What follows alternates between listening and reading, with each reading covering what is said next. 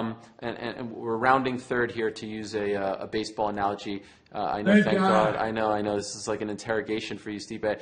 Worst. This is like an interrogation for you, Stipe. Worst. Because some of your recent foes, JDS, Alistair Overeem, even the man who beat you many moons ago, Stefan Struve.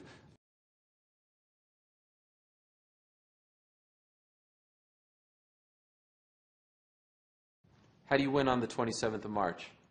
You'll find out. You'll definitely see me with my hand raised with the belt still wrapped around the waist and your hand still. Nothing's going to change. Finish?